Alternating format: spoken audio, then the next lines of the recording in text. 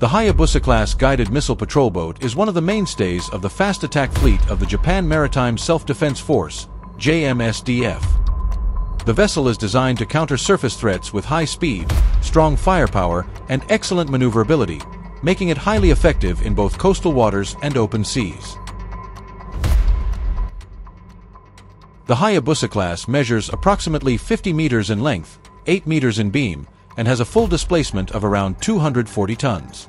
It is powered by 3 gas turbine diesel engines driving water jets, enabling a maximum speed of up to 44 knots, which makes it one of the fastest armed patrol boats in the world. With such speed, the Hayabusa class is capable of conducting swift hit-and-run attacks before an adversary can respond. In terms of armament, the primary striking power of the Hayabusa class lies in its 4 SSM-1B anti-ship missiles, which have a range exceeding 150 kilometers. These missiles are designed to destroy surface vessels with high accuracy, even in complex electronic warfare environments. For close-range defense, the ship is equipped with a 76mm OTO Melara automatic naval gun, effective against both surface and aerial targets.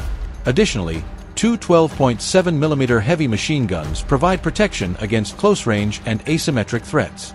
To support its combat operations, the Hayabusa class is fitted with modern surface search radar and advanced fire control systems, allowing for rapid detection, tracking, and engagement of targets with high precision.